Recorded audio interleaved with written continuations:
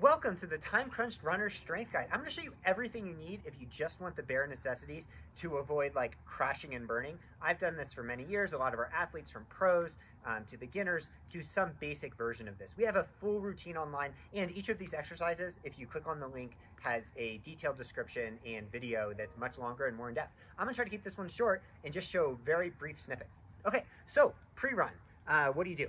First thing you do, get up, you walk around a little bit, then you snap on this band that you can get anywhere online or in Target or something. And you start with 10 side to side. Keep good posture, focus on engagement of those glutes. Really get your hips strong in the process of also loosening you up. Do 10 each direction. Then 10 forward and back. This looks like an awkward music video right now, but we're making it happen. And then to the rear, like I'm a very poor moonwalker that has hemorrhoids. And so that gets you nice and activated. And then the next is kind of the bread and butter one that's a key part of both before and after runs, which is leg swings. So 10 side to side, and then 10 forward and back.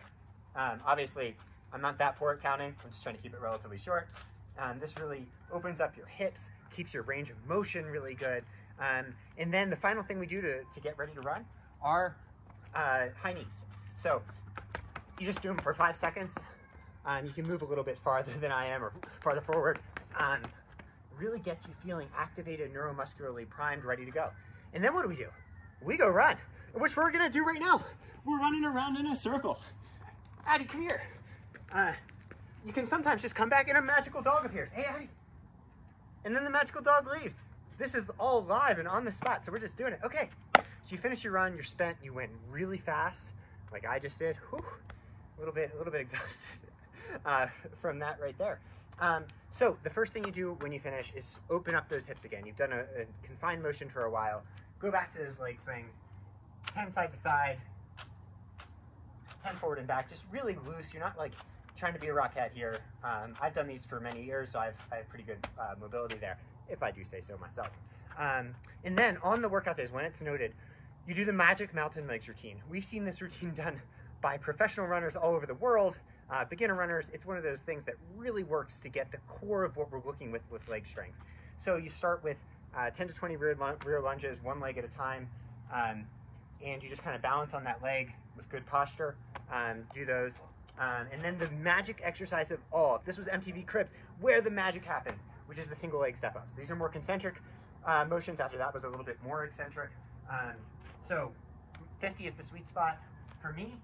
Many on the team go up to 100, including a lot of top pros. I can't do that because I am not a masochist. So focusing that effort on that one leg.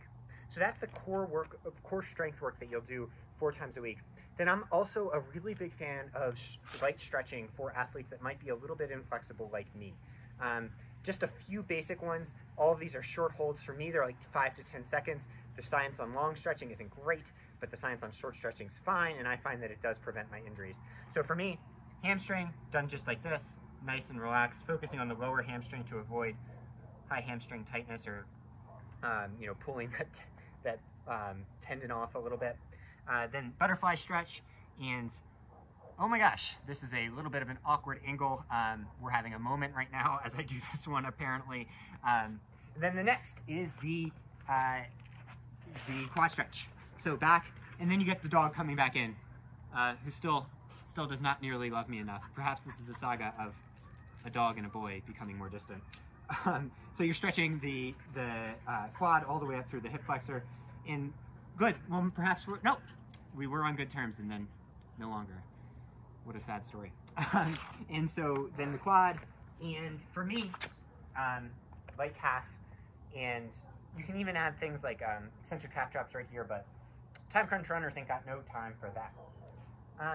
So those are the basics. Then we just add something really simple. If I had a pull-up bar right now, I would do like a really cool Rocky montage on my pull-up bar. That's kind of my favorite thing. But you can also just hop down and do some push-ups. You don't need to do much of this. Just one set of each can really go a long way. I like to do those right after. And that is it. That is all you need to do to support long-term speed development, long-term health. Obviously, I wish you would work with a strength coach or do our all-in-one strength work cheat sheet that we have online. But this one is kind of what I do because I and I have to confess this, am the laziest runner of all time, outside of the time I'm running. Otherwise, I just make divots in the couch. So that basic routine that we have links to online will accomplish everything you need. So Addie, come here. Bring your stick. Addie, come. Oh, she's coming. Are we back in good terms? Yeah, we are. What a way to end the video with a boy and his dog finding love and a big old stick yet again.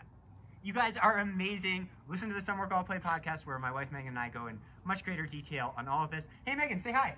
Woo! Woo! Bye!